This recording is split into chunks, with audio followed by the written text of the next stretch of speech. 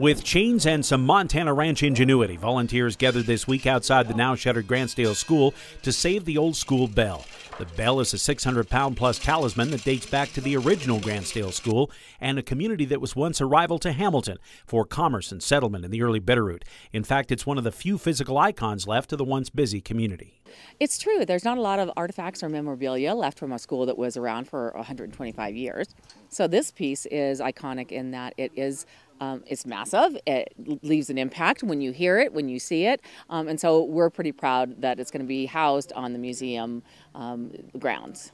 With hands firmly on the chains, Historical Society board members and their helpers chained up the bell and then lowered it carefully, inch by inch, to a waiting trailer. But everyone says it's worth the effort.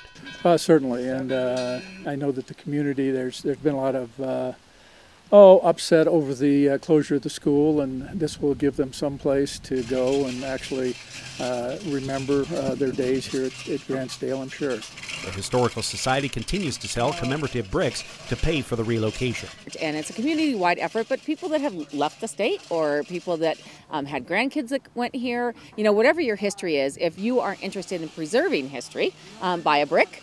You can have your name engraved on it, a family member's name, or some piece of history that you'd like to document, and that effort will support this effort. The hope is to hear the old bell ring out from its new home sometime next spring. In Grantsdale, Dennis Bragg, MTN News.